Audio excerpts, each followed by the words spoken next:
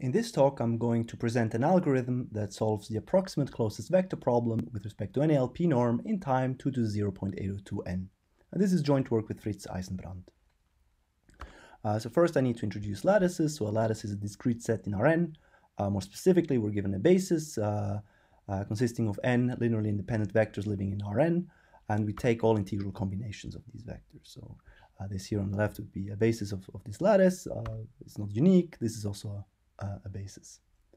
In this talk, I'm going to talk about LP norms, but really I'm only going to focus on the L1 norm, the L2 norm, and the L infinity norm. So here I drew the corresponding unit normals. Here is with respect to L1, the cross polytope, with respect to L2, the Euclidean ball, and here with respect to L infinity, the cube. And in higher dimensions, these norms really start to look different one from each other. So they differ quite a bit. Now, one of the computational problems we're going to consider is the shortest vector problem, which is the task to find a shortest non-zero lattice vector and with respect to a given norm. So here it would be with respect to L2. Another problem is the closest vector problem, where in addition to the lattice, you also have a target T. The task is to find a closest lattice vector. Here it would be with respect to L infinity. Now it has been shown that SVP is no harder than CVP for any approximation factor and any norm. So really, if you know how to do CVP, you can also do SVP. Now in a long sequence of work, starting in the 80s, it has been shown that these problems are NP hard. And so they're NP hard for any LP norm and to within almost polynomial factors. And depending on the norm that one considers, the difficulty changed quite a bit in establishing these hardness results. So in fact, for a long time, it was a big open question whether SVP with respect to L2 was NP hard, until this was finally settled in '98 by Aitai. And in some very precise sense, this was later on also shown that the L2 norm is easiest for these lattice problems. Now, so we have hardness for these almost polynomial factors, but the hardness does not really seem to stop there. So these problems are really interesting for virtually any approximation factor.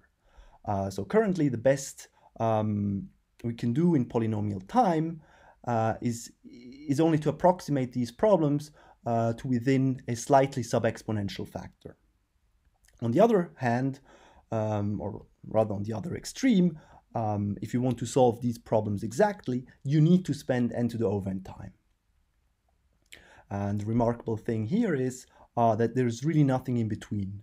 So we don't know how to obtain maybe say a polynomial approximation to the shortest vector in sub-exponential time.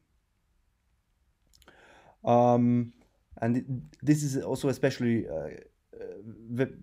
quite fascinating since for approximation factors starting at square root of n, both SVP and CVP are in NP intersected co-NP and are not believed to be NP hard anymore. And in fact, cryptographers believe that these problems are still very, very difficult to solve, even for polynomial approximation factors. And now recently there has been also a lot of exciting work to show quantitative hardness results. So assuming the strong ETH conjecture, it was shown that there cannot be any algorithm for CVP for all the LP norms and SVP with respect to L infinity that is faster than 2 to the n. So this result, at least with 2 to the n hardness, does not apply for L2. So now for CVP, for P in general, and also P equals to 2 and SVP, it was also shown that there cannot be any sub-exponential time algorithms for these problems, assuming the strong ETH conjecture. However, the constant exponent is much less understood. Okay. So now there are actually single exponential time algorithms for these problems. The first of which were based on randomized seeding. So this was discovered by Aitai Kumar and Siva Kumar in 2001. And they solve exact SVP in time 2 to the O of n, and also space 2 to the O of n. Now, they don't solve exact CVP, but only, so for a fixed approximation factor, they run in single exponential time and space. So here it's interesting to note that you have this trade-off, time versus space. So so you manage to get down from n to the O of n to single exponential, but the space requirement also goes up from polynomial to single exponential. And subsequently, there has been a lot of work to extend this randomized sieving algorithm to work for any norm and to bring down the constant in exponent.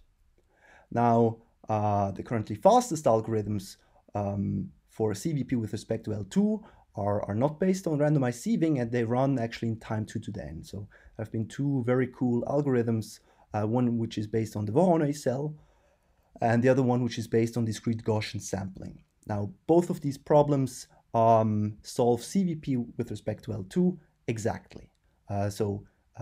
Exact CVP is not known for general LP norms in single exponential time. So this is also the only one we know how to do exactly. And now, in light of this and really these quantitative lower bounds, we asked ourselves, well, where can you get below 2 to the n? So for these approaches, we know how to do 2 to the n time for the exact problem, but we don't know how for larger approximation factors we could get below, at least for CVP. And in fact, randomized sieving, at least for CVP, is also much slower than 2 to the n. And in fact, there's only one problem which we currently know how to do faster than 2 to the 0.8 than 2 to the n. And so this is only known for SVP with respect to L2, and it runs in time 2 to the 0.802 n. And so it solves SVP with respect to L2 for constant approximation. And really, this is not even known. So this running time, or actually any running time beating 2 to the n for constant approximation factors, is not even known for CVP with respect to L2. And their counterparts with respect to SVP and CVP for p different than 2, they require at least 3 to the n or even 4 to the n time. So really, there's a huge gap between what we can do for SVP with respect to L2 and anything else. Now, these are the previous fastest algorithms for constant approximation, because actually we show that we can do all of these problems in this time. So we show how to solve constant factor approximate CVP and SVP for any p in time 2 to 0.802 n. And the way we do this is essentially we reduce these problems for constant approximation factors to this algorithm that solves SVP with respect to L2 in this time. Now, it's not quite that. We actually reduce it to the task of sampling many different lattice vectors that are short, but short with respect to L2. And this is incidentally what this algorithm does. Now, so we need this algorithm. It's based on randomized sieving, and we need to tweak it a little bit for our purpose, for it to solve, for our idea to go through. So I would first like to remind how this algorithm works, what the idea behind it works, and then I'm going to sketch the main idea for SVP and CVP with respect to any LP norm that runs in this time. Okay, so let me quickly present the idea of randomized sieving, which really dates back to Aitai Kumar and Siva Kumar. Now, in the first stage, we generate many random lattice vectors, and we store them in some set S.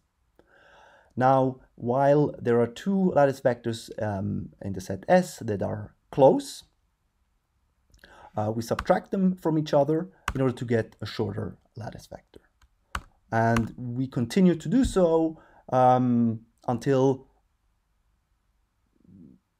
we can't anymore. So really, we expect, so we would expect if this goes through, we would expect that we get shorter and shorter vectors, and at the end we end up with the shortest, say.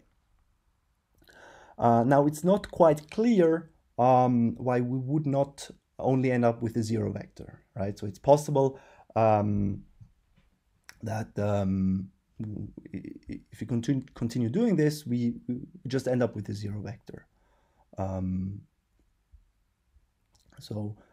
Unless proven otherwise, this has to be assumed. So really, the ingenious idea of Ayta Kumar and Siva Kumar to show correctness of this approach was, on the one hand, to introduce perturbation. So we would like to argue that at any stage of the algorithm, V, the lattice vector V being in our set, is equally likely than V plus S. So here typically S is the shortest lattice vector, but really it can be any lattice vector, right? So if this holds during the second stage, we're sure that it's unlikely to end up, it wouldn't be a problem to end up with 0, because then it's equally likely to end up with S instead, which is the vector that interests us. So the ingenious idea to guarantee this was to base this part on a representative of V and a representative of W.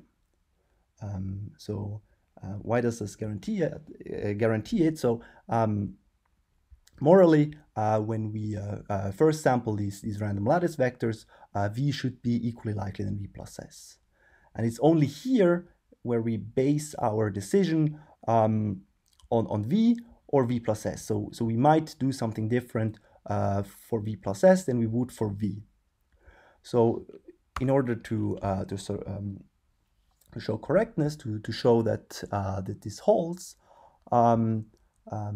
we base our decision here on a representative which is close to V and W respectively, but which is oblivious to S. So it's the same representative for V and for V plus S. So they both have the same representative. And now we can really conclude that during the whole algorithm,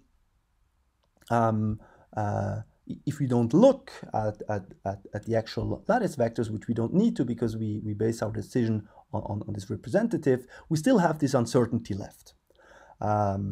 So we're not afraid of only ending up with the zero vector.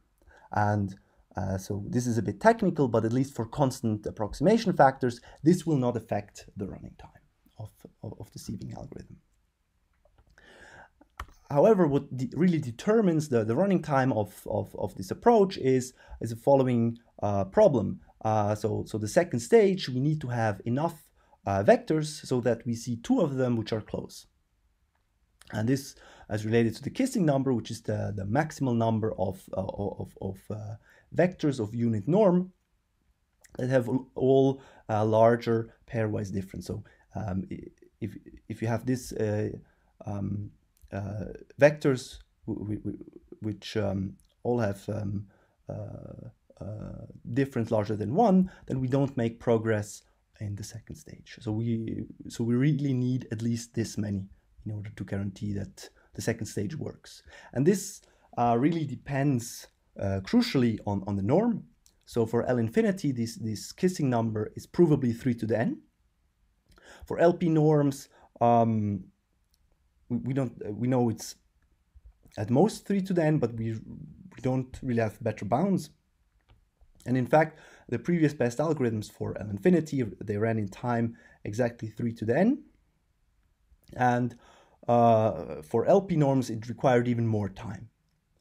And for SVP, the situation is best. So in fact, we we know that the kissing number for L2 is at most 2 to the 0.401 n.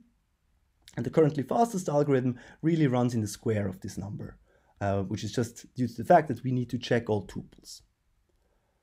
Okay, so really this is what determines the performance of this randomized sieving. And it's best for L2. So now we come to the algorithm we're going to use. So really it's only a tweaked version of an already existing algorithm. So we have this special vector S in the lattice with some convex body, okay?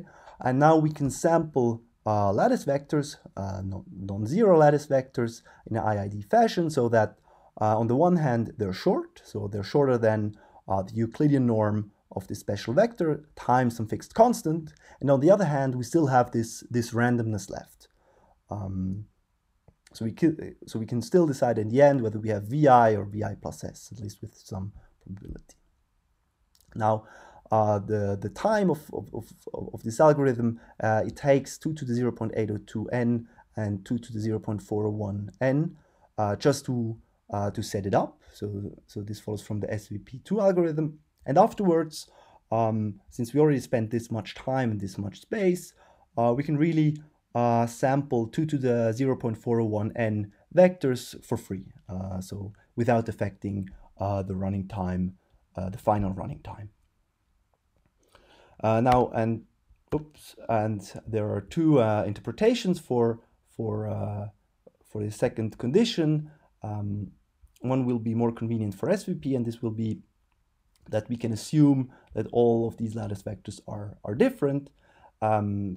So why is that? Well, if it's likely that a collision occurs, then so is the probability of finding S, just by setting the convex body K to be equals to 0.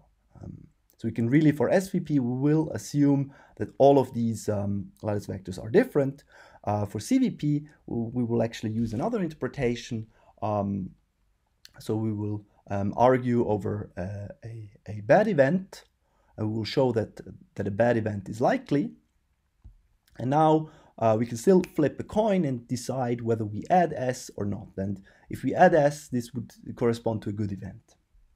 So there are really two interpretations to this randomness. Okay, so let's sketch the idea for SVP with respect to L infinity. So we scale the lattice so that the shortest vector with respect to L infinity has L infinity norm equals to 1. So it's here. And now we sample short lattice vectors, but short with respect to S. So no longer than C times the Euclidean norm of S.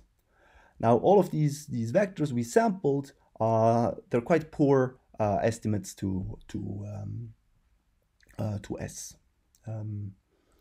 But now what we can do is to argue, okay, let's cover this big ball by cubes of side length C, and n many. So now we have more lattice vectors than we have cubes. So in particular, by the pigeonhole principle, two of these lattice vectors must be in the same cube. Now, if the side length of this cube is a constant, then in fact this minus this vector gives us a constant approximation to S. Now, for this idea to be efficient, we only need that the number of cubes required for C being a constant to be less than 2 to the 0.401 n. And then, this procedure runs in time 2 to the 0.802 n, because, right, we need to check all tuples and just output the smallest pairwise difference. So really this boils down to a very geometric statement. Can we cover square root of n times the Euclidean ball with 2 to the 0.401 n translates of a scaled cube where the scaling factor is a constant? So these types of questions have been considered quite a bit in high-dimensional convex geometry and are known under the translative covering number. So how many translates of L do you need in order to cover K? And this is, so there are some really cool approaches to it. One would be really you can reduce this problem to the classical set cover problem combined with volume estimates on the Minkowski sum of K and L. And then this provides you a quite constructive way on how to actually compute such a covering. And so this Minkowski sum then follows, so this bound on the volume follows from intrinsic volumes. Alternatively, as was pointed out to me by Noah Stevens-Davidowitz, at least for LP balls, you can count integer points, and you also can show this. But in any case, so this works. So for constant approximation factors, we can solve SVP for p greater or equals to 2 in time to the 0.802n. Now for CVP, the situation is slightly different. So first, let's scale the lattice so that the closest vector to t has distance 1 with respect to L infinity. Now we're going to build a new basis which is going to live one dimension higher, so in Rn plus 1. So we're going to append zeros to the old lattice basis, and we're going to slightly lift the target t. So this gives us a new lattice which we can really subdivide into layers. So the 0th layer is where we don't use t, and really corresponds to the old lattice. The first layer is where we use t once, the second layer where we use twice, etc. And so our the previous closest vector now corresponds to this special vector here, s, which is just t minus w, so the closest distance, and epsilon. Here, epsilon we want to choose quite small, just a constant, but quite small. And now, if we just run SVP2 and we try to apply the same idea as before, it might be that we only get vectors on the 0th hyperplane or on the second hyperplane, and this is of no use to us. So really, we need a lattice vector on this layer, which is close to 0 epsilon. So really, this makes the problem harder than for SVP2. So we need a new idea, and this would be to first we find a constant c, so that we can cover each of these layers intersected with this radius to be covered by 2 to the 0.401 n flat cubes. Now, by the previous, as we have seen, we can choose c to be a constant. Okay, and now we generate lattice vectors, namely enough that each so that we're guaranteed that there are two lattice vectors which lie in the same flat cube, right? Because we sample enough lattice vectors. So in particular, they are in the same translated flat cube. So taking their pairwise difference, we end up in the 0th layer.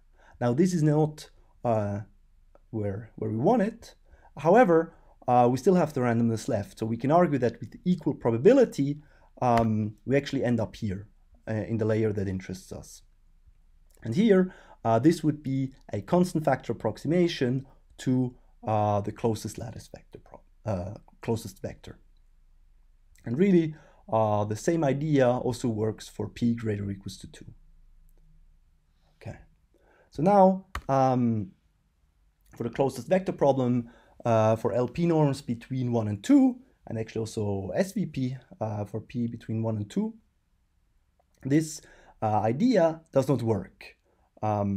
So actually, if we sample many vectors which are short with respect to L2, we cannot guarantee that two of them have small pairwise difference with respect to L1. And this is really because the volumes are off. So, I mean, it's not possible to see in 2 dimensions, but really in high dimensions, it really starts to kick in. The volume of the ball is n to the O of n larger than the volume of the cross polytope. So really, the previous approach doesn't work. But instead, there's actually a somewhat even simpler approach. Namely, you can cover the cross polytope by few scaled balls. So there's a really cool theorem due to Kashin that says that the cross polytope is essentially 1 over square root of n times the unit ball. And so knowing this, it shouldn't be too surprising that you can actually cover the cross polytope by balls, by small balls that do not overlap the cross polytope too much. All right. Now, this epsilon here, this really depends on the approximation factor. So the smaller you want epsilon, the bigger this constant gets naturally. Now, I think the idea is clear. So we compute this covering. This can be done efficiently. And now with the centers of these balls, we run CVP with respect to L2 with these centers as targets. And so doing this, we cover all of the cross polytope, and we will return either the closest lattice vector or a good approximation thereof, since these balls do not overlap more than a constant factor. So this really gets, I'll say, a constant factor approximation to the closest vector problem with respect to L1. And this in the desired running time. And this is it. Thanks for your attention.